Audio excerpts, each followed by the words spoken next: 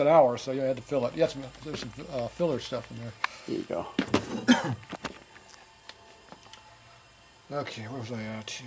I gotta do the. Figure out this.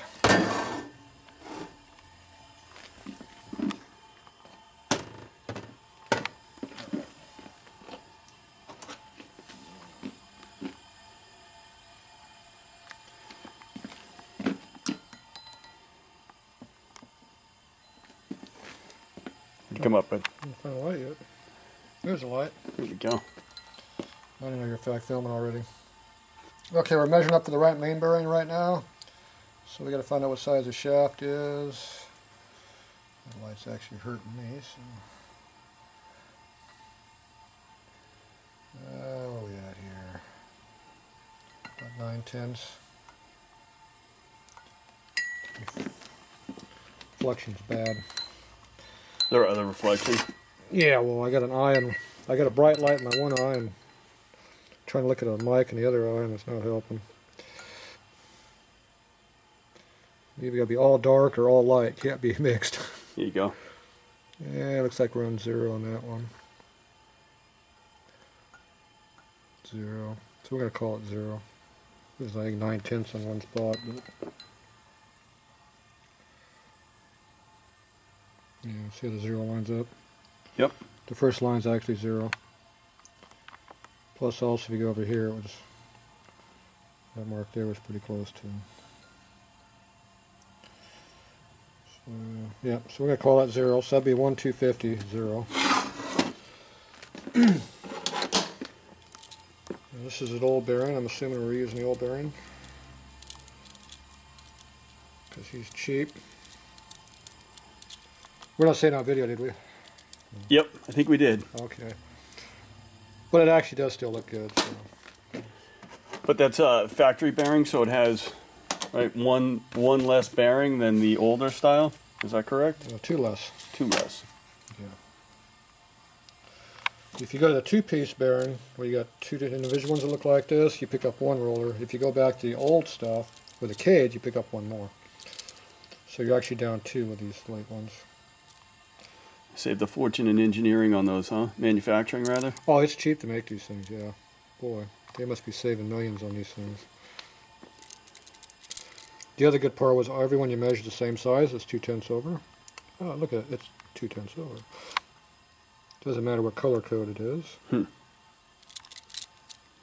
one is actually almost 3/10 on that one because it's probably got a high spot in it. Yeah, it must be a green one. Green or standard. There you go. Standard's 2/10 over. But everyone you measure is 2/10. So new, used, gray ones, red ones, blue ones, they're all the same. The aftermarket one, half are all the same, and the other half they actually have a couple different sizes. But it's different. So that goes in there eventually. Alright, so this here is 2/10 over. So that means it's 4/10 over. Then you got to add in your 9/10 clearance, so that makes 1.3 thou over standard, is what that needs to be. So it needs to be 13.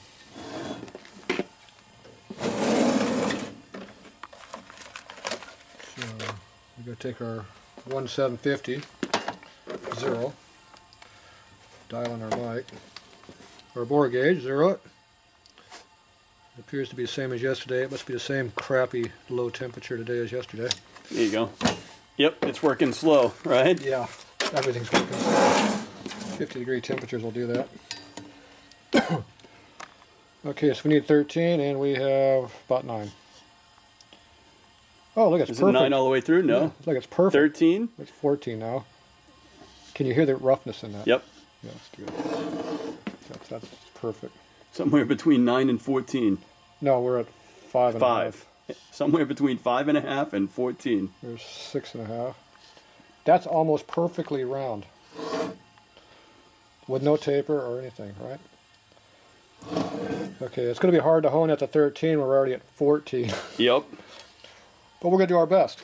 Exactly. So you can see how rough the finish is. Yep. Real nice and smooth. Exactly. Brand new. You can hear it. Yeah, brand new. Perfect. Never seen better. just got done doing the pin bushing, so that was off camera. We did do a couple things while you were screwing around back, screwing up your heads. We didn't show the video of the port and head, did we? Nope. That's top secret. That is top secret. You're going to have to watch one of the other videos on how to port. Let's see, I need third one. Third one. You know I need a third one? Because the second one's too small and the fourth one's too big. Makes sense. Pull the light switch up there. See better. Marginally better. Alright, so now we're going to go to number 2. Stone's over here. I think that was the one I was using. I forget.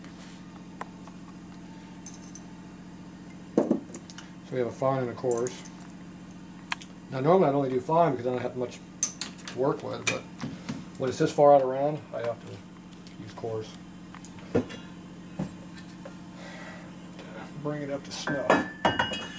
Okay, you gotta make sure you don't hit anything back here like the oiler. Right. Go over the side. Get a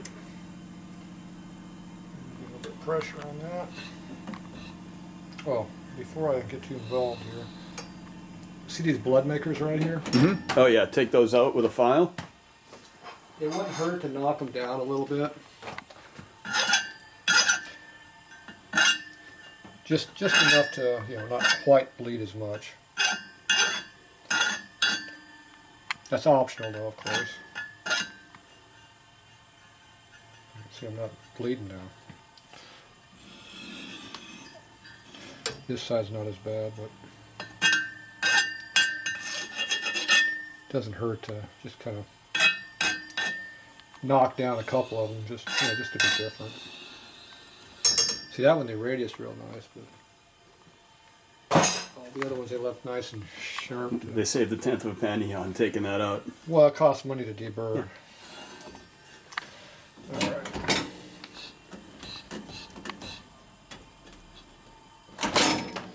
All right. Almost got oil on there.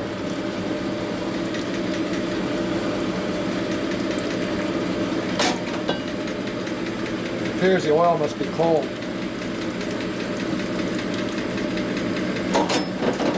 Kind of like everything else around here.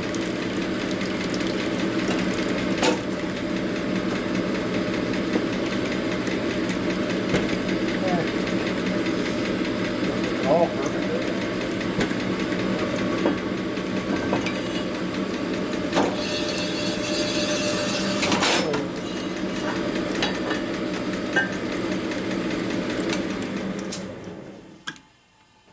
See how that dug in? Yep. Must be this one.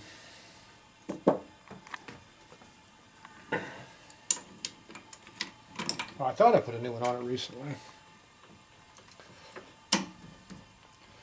These ones here would be for panhead motors. We're not doing those right now.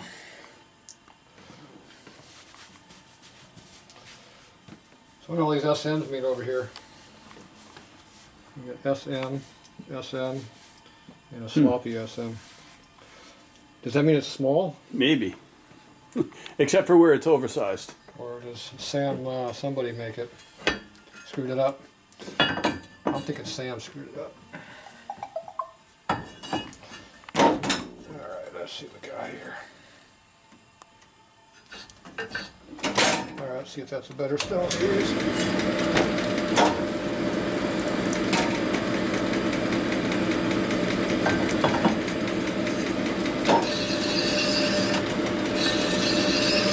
Nope.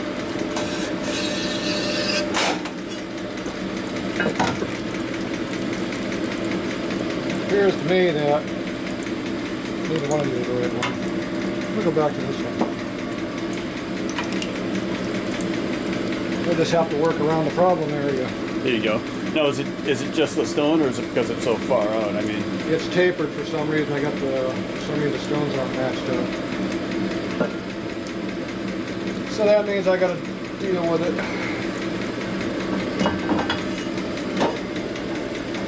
which I can do.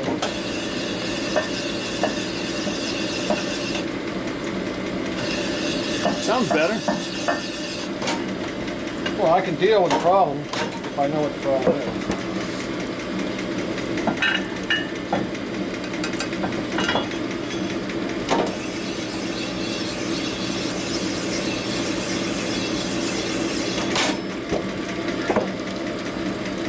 It's got that same roughy ass finish as what they have. Of course. So it appears we're already up to size. Oh yeah. It also appears we're almost round also.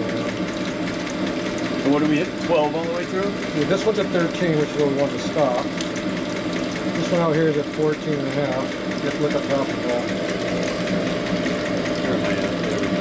Well, if you pull out, you can see that. And the light's off too. Where's the light? That's the other bottom one. This one? There we go. Now we're off. There we go. It actually looks clear with the light off. Okay.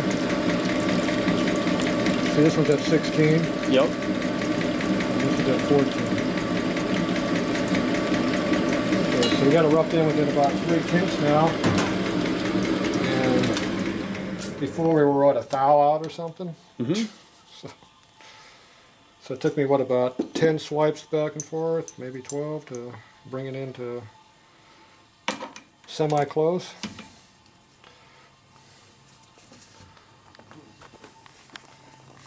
I can live with 3/10 out of, out around a taper to it, but I prefer to be within 1.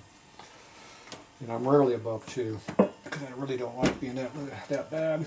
But it's common for these ones to come in, whether it's aftermarket or Harley, doesn't matter who makes the case.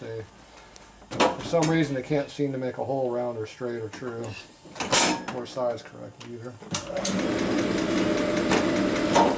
I'm not sure what the deal is, but I'm sure there's a reason for it.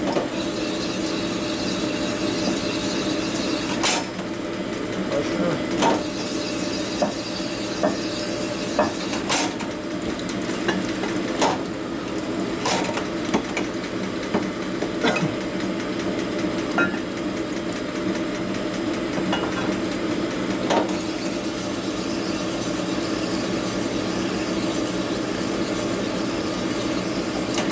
Difference in tone already. Yep. Look at the finish change. Now you can see it. Well, now you blow up on it, you can see better. Remember, when you get to 50% scale, it starts to go blurry. Alright. Measure here. Okay, we are at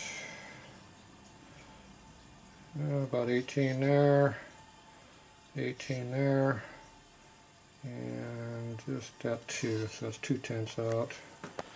18, I dropped to 16, and we're at 16 and a half. And we wanted 13, remember? Yep. So now you gotta go oversized bearings. So how many oversized bearings we're gonna go to, that we have to figure out.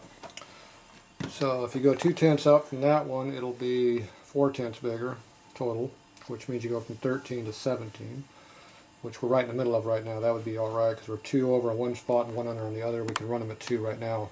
Right. If it'll work. If I go to a 4/10 bigger bearing, that's 8/10 bigger. I have to hone out another 3 to 4/10 to make the hole more round and true and straight. So now I can go see what size bearings I got. Gonna run out of them. It's getting hard to get them anymore.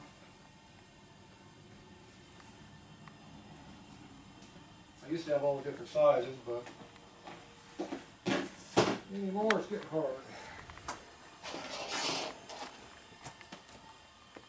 So we are going to go with, what's this one supposed to be? I don't know, doesn't say.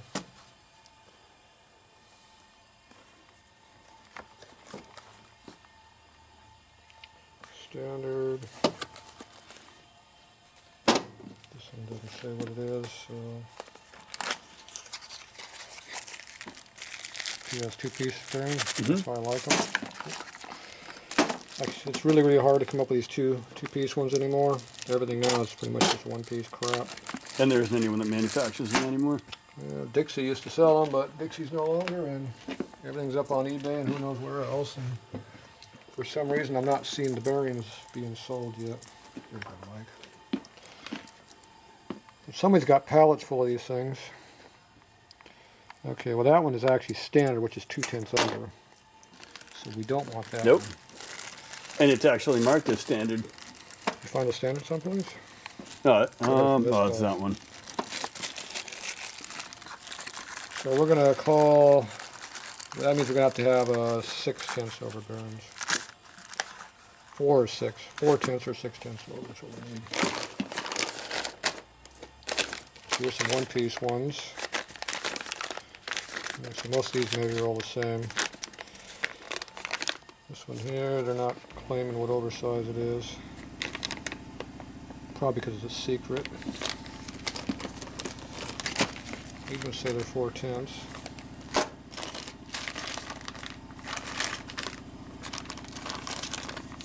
This one's 641, 628. This one is, that's 20. This says standard. This has 26. It is standard. So you never know what you got. This one here is 28.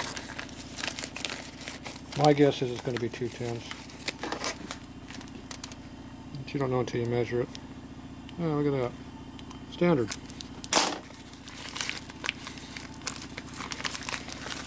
So that's a standard.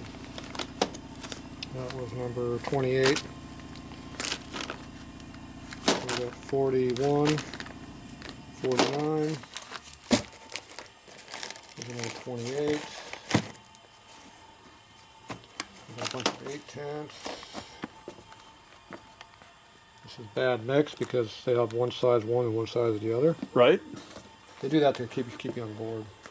I've even had them where they got different bearings in the same cage, which means you can't mix and match.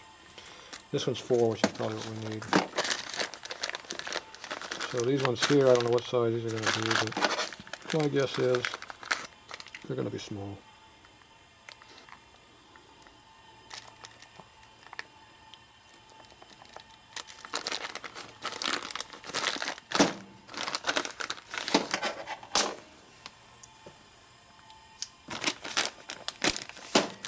Until you cut them open and measure every damn one, you don't know what you have yet.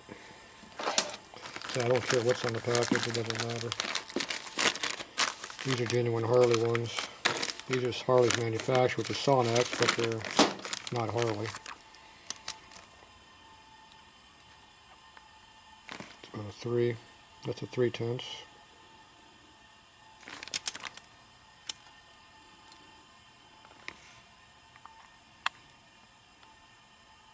Two tenths.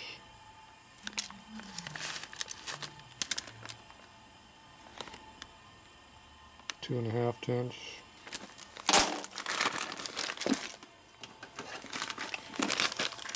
So we're going to call this a nice common 0003.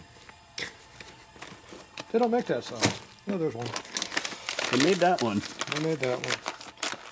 We'll get this one. This is standard.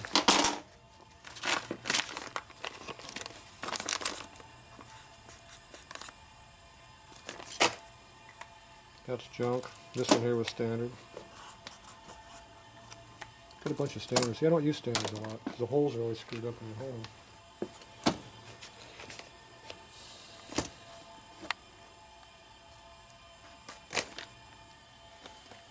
Got a bunch of 8s in here. I can fix that. Oh, there you go. That'd fix it. So I'm down to only 1 4/10 left. Oh, I got these ones over here. Assume these are all 4. That'd make us 8. Let's see, our race was what size? It was 2/10 over? 2/10 over, correct. So 8 would be 10, plus clearance would be 19. We got 2 on our high side and 16 on our low side. That puts us right kind of in the middle. So I got a little bit light honing. I should make these work if these are actually really 8. Or I mean 4. These are 4. Yeah. So lines up right here in the 4. Yep. That's why you call them 4. Not 4 thousandths, 4 tenths of a thou.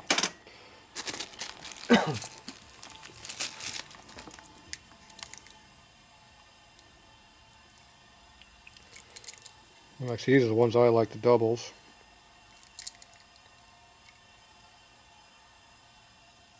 These are more like 3.5. That's close enough for 4. See when you put them together? Mm-hmm. See how they go away from each other a little bit? Because you're picking up Well, actually, this one here was... No, this one is picking up the same number. Huh. No, this one is the same. See, it's all the way around. Yep. Back in the old days, there was a little one different. There's been a change again. It happens. Either way, it's still better to be double because these are independent. They don't cock. Right. These big long ones, they twist and cock and lock up on you when they try to roll, and then they start sliding, which burns them up. So it's always better to have your short rollers, not a bunch of real long rollers. So, okay, we got 4, 8. So we need what, 19 now? Right, and I think we're at 2 with the low. 2 was our worst. 6 was our low, or 15. I forget. 15, I think, was the next one. Okay, so I got to see if I'm on the inside or outside is where I need to work. Okay, we're at 18 right there. 17. And back up to 18.5 there. And we're 2 on the outside. Okay, top to bottom is 17, 16.5, 17. So top and bottom's where the work is. It's pretty even, so I have to hone equally. So we gotta let the hone do its job. Now if I keep the pressure down a little bit, not force it, if it doesn't glaze up, it'll cut more truly. If it starts to glaze up, then it starts cutting towards goofy. Right. If you put a lot of pressure on it, it'll just cut a lot of metal out. So there's a trade-off in the pressures.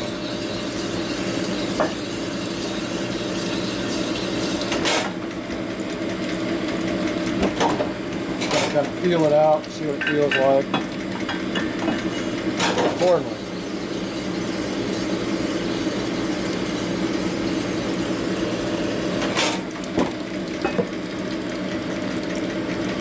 So we know top to bottom is our problem area. 18.5, 18, 18.25. Loose spot was this way, or 19, there's our 2. So we're 1 under and 1 over. So I'd rather be loose than tight, so I'm going to go ahead and hone it. It's the same thing we just did again.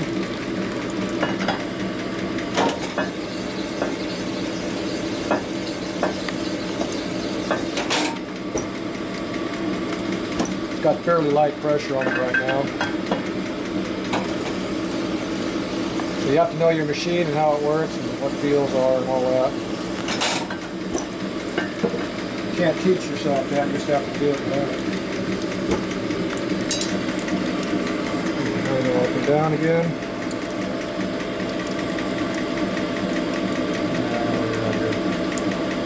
Okay, 18.5, almost 19, 19.25 right there. Way out the very edge here, it's 19.5, but we're way out on the edge. And way on the inside in there, we're just under 2. Turn it 90 degrees.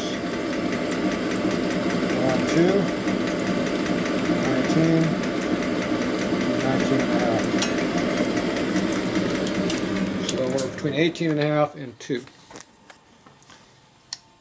Which is what? 1.5? That's a tenth and a half out of whack now. Versus where we started at, which was way the hell off. And we also have now a very, very fine finish in here. It's almost a polished finish now, so there's very, very little break-in because it's nice and smooth. If you have a real rough finish, there's a lot of break-in. If you have a smooth finish, not a lot of break-in. But you do have to be closer on your fitments when there's nothing to break in. It has to be nice and straight. Okay, so I'm going to go clean this up, and we'll come back and we'll check the what it feels like on the crank.